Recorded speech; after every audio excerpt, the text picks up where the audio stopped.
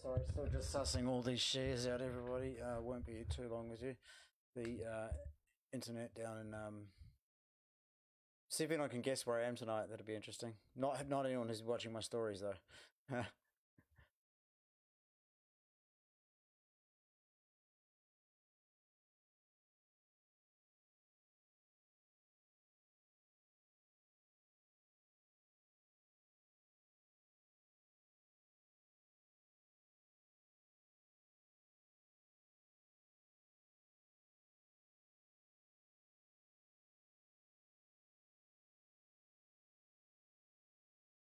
Oh, you're talking about Andrew.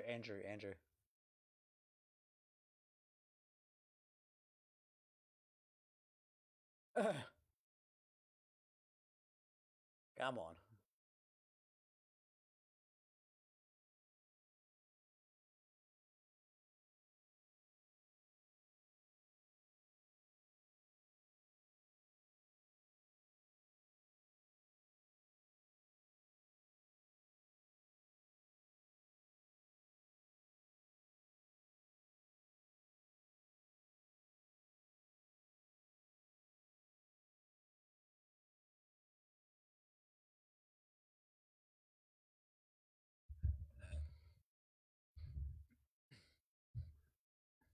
Oh yeah, I'm with you now. So look, what was that? That's like 3 minutes, man. And that's just that's what it is. But what's up, guys? Good to see a whole bunch of you jumping on, saying g'day. Let us know in the comments what's your side hustle. What is it you do? Who is working a day job? I'm doing that, and then building out. Like they say, your 9 to 5 will pay your bills, but your 5 to 9 will give you a lifestyle. And I really believe that, and I've I've lived that life quite a few times, building up a few different things, and it's an exciting journey. Sometimes it's frustrating because your day job tires you out. Like today, I mean, I just drove 3 hours, so anyone who can guess where I am, but it is a fairly small coastal town somewhere in New Zealand. Um, the what do we say about this place?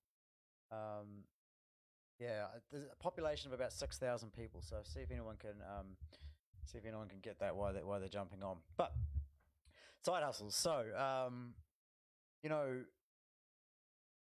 I started out by doing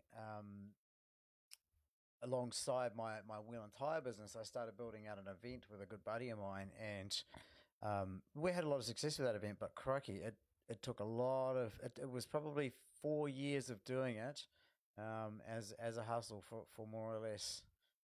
To be fair, not much return at all until we started to get some numbers and started to see some critical mass with it.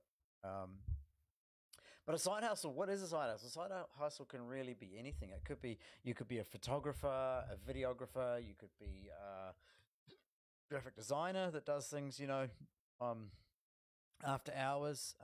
You could be a mechanic who does people's brakes and servicing at night. There is so many definitions to it. So I think usually the way people fall into a side hustle, and it certainly has been for me, is taking skills that you do during your day job and then figuring out how to monetize them without being in competition to your day job is generally the generally the ideal strategy. Yeah.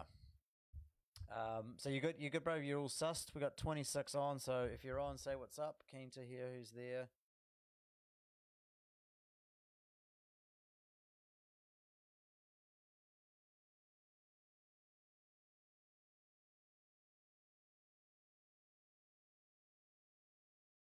Ooh. Marilyn, keen to hear which one you can't hear. Marilyn said can't hear you. Who can't you hear? What up, Rob? No, I'm not in Kaikoura, mate, but I do like Kaikoura. It's a wonderful town. They have great crayfish. So close but no cigar. And Jeremy, what's up, brother? Yeah, apparently someone can't be heard. It says that I've got audio coming through. Say something.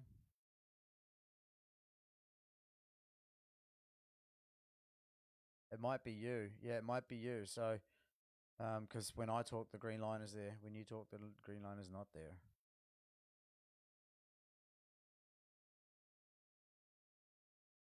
Can only hear Nick. Thanks, Marilyn. Can't hear Jung. It's probably kind of good, bro. Because honestly, he talks too much and talks out his ass most of the time anyway. So, um, bro, go back to the mic. Yeah. Say it again. It's not coming. Hang on. Oh,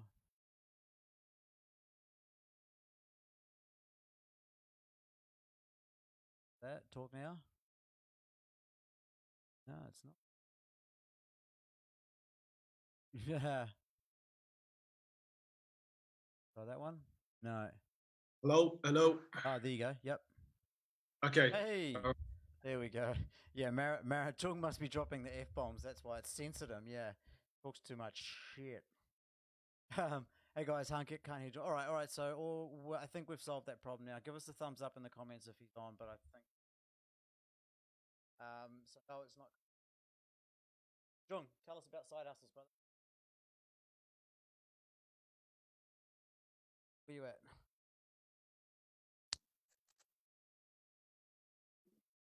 Hello. Yes, no, you're good. Yeah. We can hear you. Yep. All right, cool. Hold Let's crack in. Let's Come on. crack it. 8 minutes Let's wasted. go. Okay, let's go. All right. So, what is a side hustle?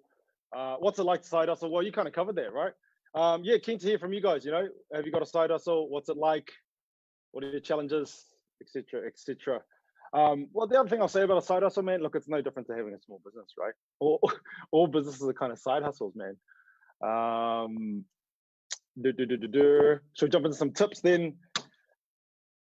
Look, and so your side hustle is going to be different, and that's what I mean. Drop your comments down below, right? If you've got some challenges, Nick, do you want to let me run for like 2 minutes and then Yeah. just So, grab do you some want to do a couple of bits on challenges? what it's like to side hustle? That was our jam. Yeah. Yeah. Oh, you kind of did. But look, what's it like to side hustle, right? It's like you've got a day job, and you think, oh well, for the most part, eventually most people think, oh look, this sucks. I'm not really going to get anywhere. Am I going to be a banker till I'm 60 and then die? Or an engineer or whatever it is you do. Is this me till I die kind of thing? And then you think, it's capped. I'm waiting for my manager to die or win lotto, and then I get a promotion. And it's like a 5 or a 10% kind of raise. Whoop de fucking do, right? And so it's really really capped, right? And not only that, I think more from a meaning kind of purpose kind of thing. You just you're a small cog in a big machine. Look, and I've coached CEOs or executive leadership teams of some of the big corporates in New Zealand, and you know what? Yeah, they get the kind of $200,000 or up to $2 million salaries, or whatever. But they still feel like a small cog in a big machine. You can't make a difference, mate. And that's the thing about it, right? So there's a great leadership book for those of you who haven't read it, but I think most of you would have. It's called Drive by Daniel Pink. And you want to read that book. And he basically says, he's done a whole lots of research around leadership and, creating high performing teams and stuff like that. And he said it came down to 3 things. I put it in a different order to him. But what everyone's really looking for in their job is purpose, mastery, and autonomy. All right. You know the book, dude? I haven't read the book. No, I don't know that one. No. Yeah. So, purpose, mastery, and autonomy. So we all want to be part of something, right? Do we want to sell cardboard boxes? Do we want to sell ice to Eskimos? Do we want to sell fucking cell phone connections and, get, what is it? Oh, geez, I don't even know the terms now, right? But ARR or MRR, monthly recurring revenue and all that kind of stuff. And trying to hit our sales quotas and all that kind of stuff, so that we get an extra $5,000 at the end of the quarter. We get a bonus, and then we, I don't know, buy a Ferrari or a bigger screen TV or take the kids to Disneyland. I think a lot of people start a hustle because like cost of living is freaking crazy, right? And while your your wages might pay your kind of your hard fixed cost, your rent and your food and your that kind of stuff, but it's all the extra stuff that you earn after hours that allows you to do cool shit like go fishing or whatever you're into, holidays and stuff like that. So I think that that's probably why a lot of people lean towards doing a second income. Can I check in the comments? If you do have a side hustle, why'd you start it? Or if you're thinking about starting a side hustle, why would you start it? Because Yeah, my feedback to that, don't fucking start a side hustle for that. That's dumb. yeah, That's if you want to start a side hustle to pay the bills.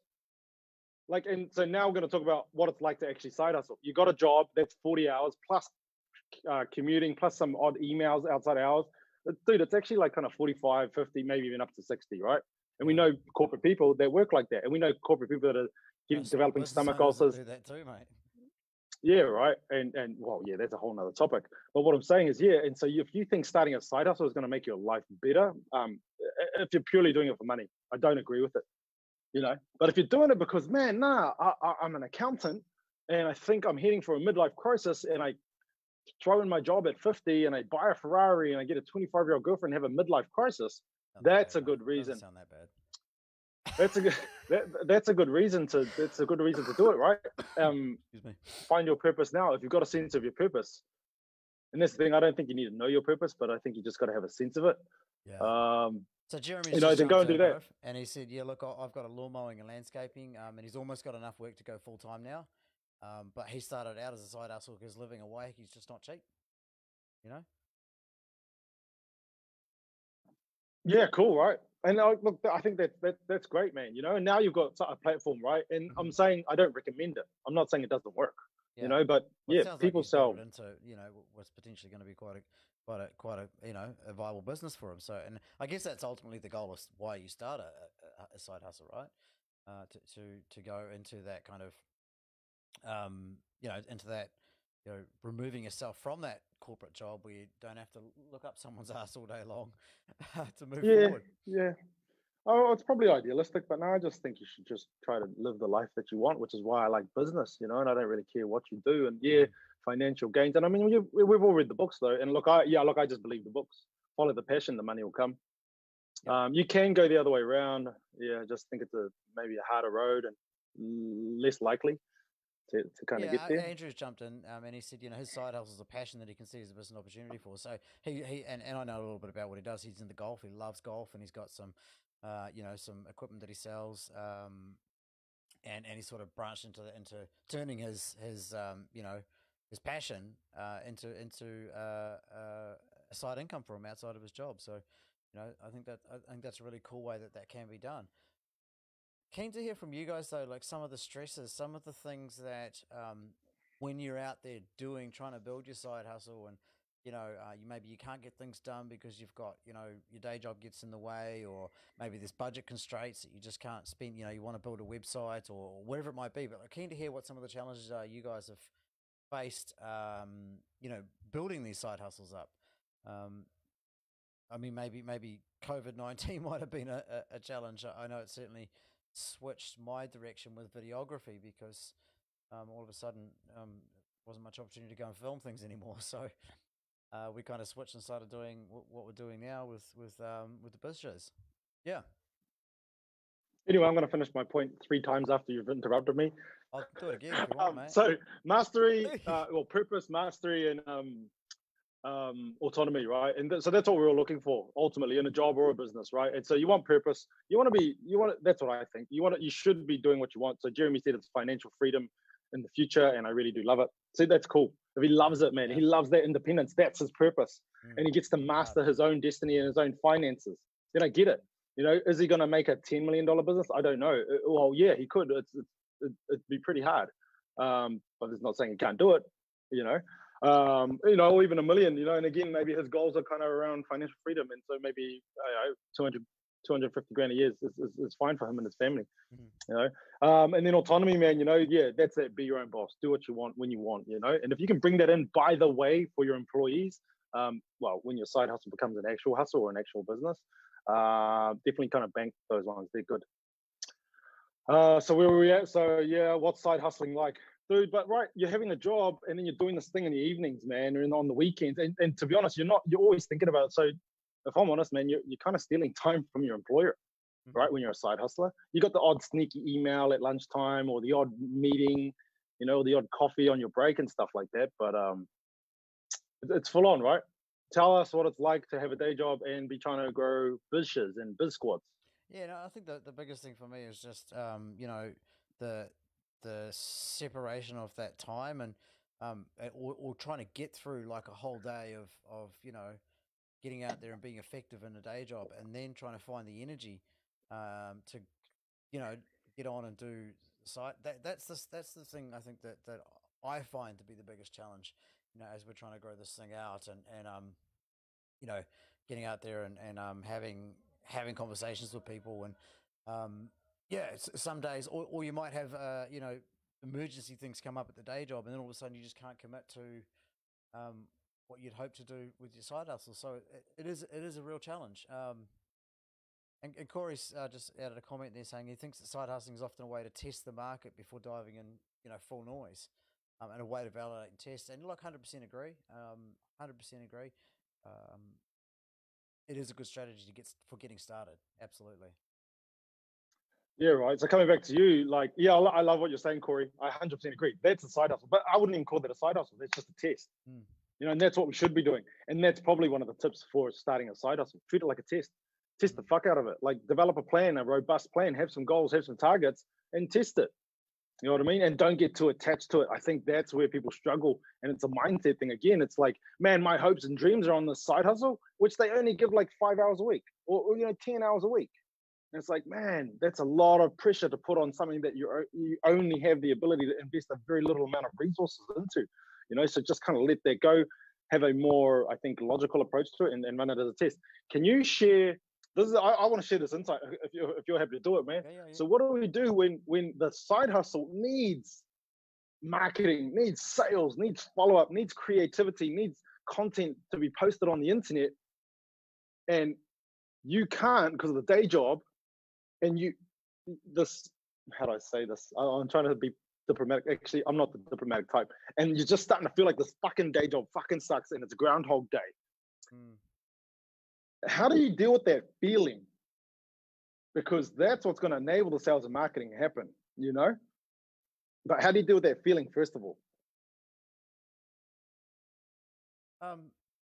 I guess like it's a good question. I think it's at the end of the day, like, fuck. Sometimes you just have to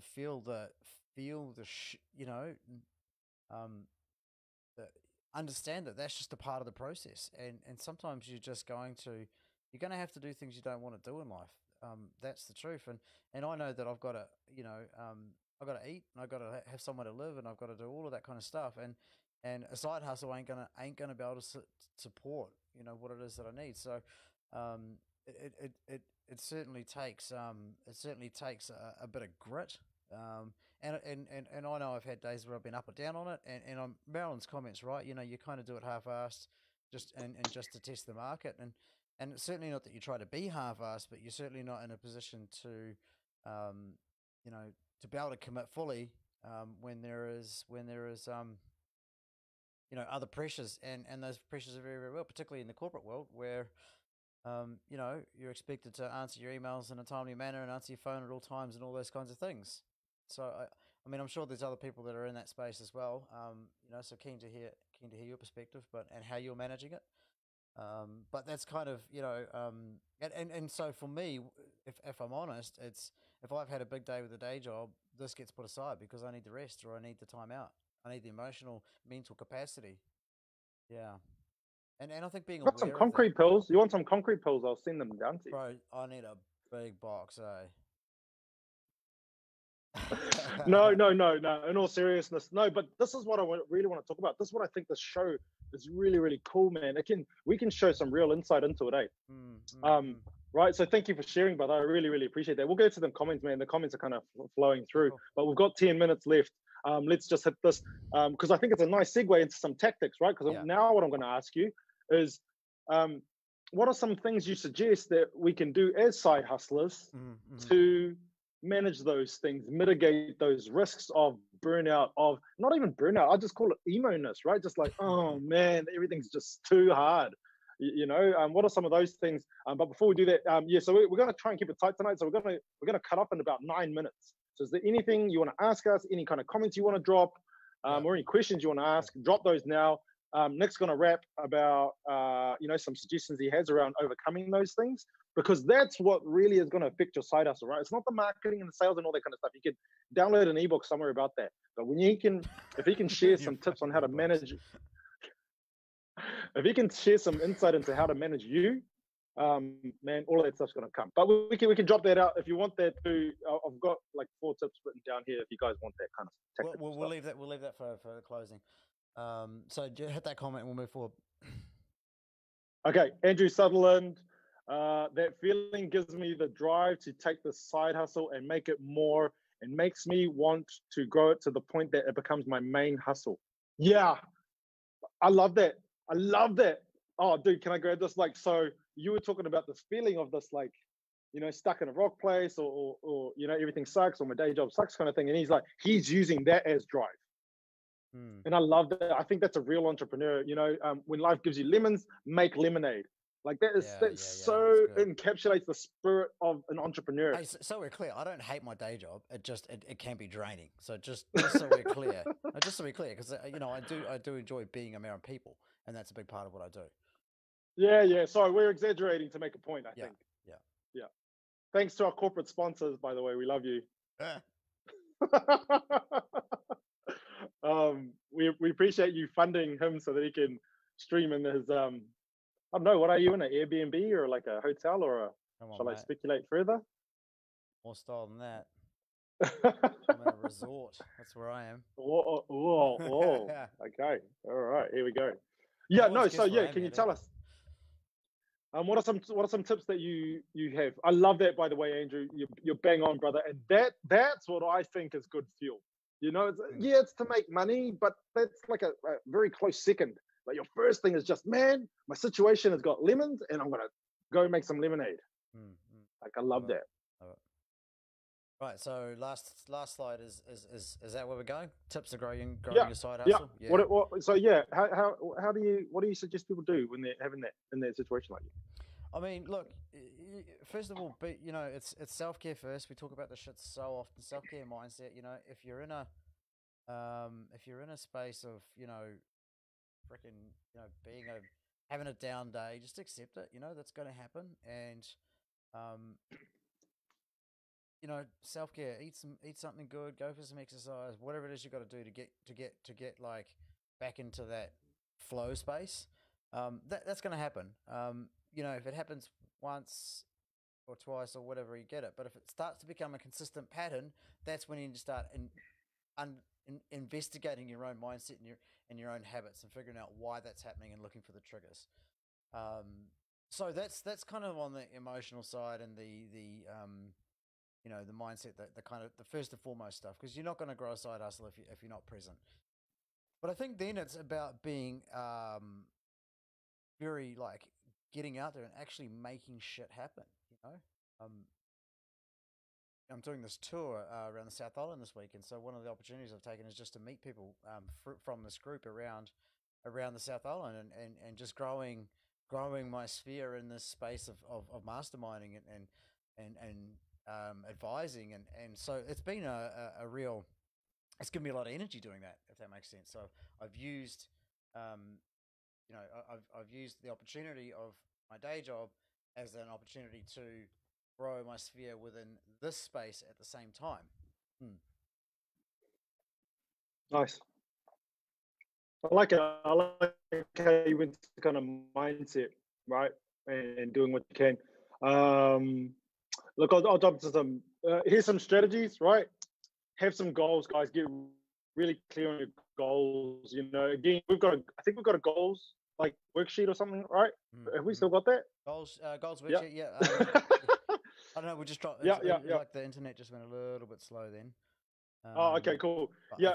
Anyway, have goals, have a plan, get a mentor, and know that you're climbing a mountain, and you're only allowed to climb that mountain pretty much 10% of the time that anyone who has a full week committed to their business does. Yeah. You know, so I think, you're right. You got to be out there hustling, right? And we know that, man, a business works something like this. You know, you get a feel for your market, and you think there's a gap in the market. Then you develop some products and or services, and then you got to tell them about it. So you do some marketing, and then hopefully you do some sales. You do some delivering of that product or service, and then you bring some money back. Basic kind of ecosystem or sequence or environment of a business, right? Yeah, 100. So we know that that's going to happen, but yours is like 10% of that because you've only got 10% of time that full-time business owners have. So I think it's what, go out and hustle, but also be mindful that it's going to take, in theory, it should take 10 times longer because you've only got 10%, so to speak, you know? And especially, I think if it's your first go at it too, right? Your first go at anything entrepreneurial. Yeah. And then, you know, smart people like Corey Hine and stuff like that, they'll have hacks on kind of how to speed that up, right? And that's why you get kind of business coaches and stuff like that, because again, they've got objectivity and independence, and they might know some hacks, and they can give that to you. Marilyn, your tips for growing a new business. Actually, I'm going to ask her because she's been around and she's seen a lot of stuff. But more specifically, I think, so I was speaking to one of our viewers, I guess you call them, before the show, and they were kind of talking about the side hustle needs more. It really, really needs more. And so 2 tactical tips I want to give you now is one, and Daniel, if you're still tuned in too, this is one for you too, right? Where we look at starting to compress, and we've talked about this too, Nick, right? Where we compress our day job down from 5 days to 4 days, or 4 days to 3 days, or whatever, and compress that down so that we can slowly, and right, it's like this, we go like that with the side hustle. Whereas I think a lot of us, when we kind of start out side hustling, we think, oh man, it's going to make $10,000 a month, and I'm just going to quit my day job and jump over to this camp. Sweet. And it's like, I'll take it. Yeah.